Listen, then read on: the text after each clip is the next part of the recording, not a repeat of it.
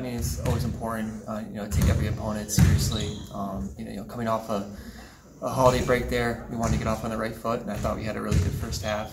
Some guys stepped up. Tristan gave him the start, and he had, I think, 2 or 3 threes in the first half. So that was big to get us off on the right foot.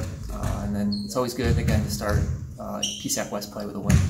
It was just some things with our personnel. Cam, he was a little banged up in the last game, so we wanted to bring, took him out of the lineup, and then we wanted to have a couple more big guys coming off the bench in case we got into foul trouble. So we decided to start Tristan, and he took advantage of the opportunity, made some shots, and he can do that. I mean, he's done that his whole career here. Made some huge shots last year against IUP, the big one down there, and then against Slippery Rock too in the PSAC tournament. So we know he can do that. He's one of the best shooters in the conference, if not the best shooter. So it was good to see him, again, have a really good game today. I mean, Andrew's a good player.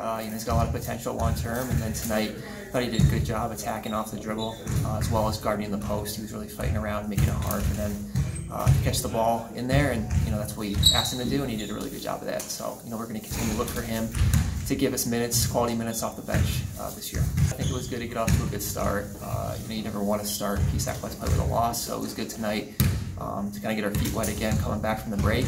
And then we got a huge one down there on Monday. They're a tremendous team, really good again this year, really good guard play, really athletic. They can spread you out, take you off the bounce. And they're a team we've had some great games against. I mean, last year we matched up with them 4 times. Twice in the regular season, the PSAC tournament, and then the NCAA tournament. So we have a lot of respect for Coach Lombardi and their program. They got a lot of quality players, well coached. So it's going to be a really tough game, but I think our guys are excited to get down there and to compete against them.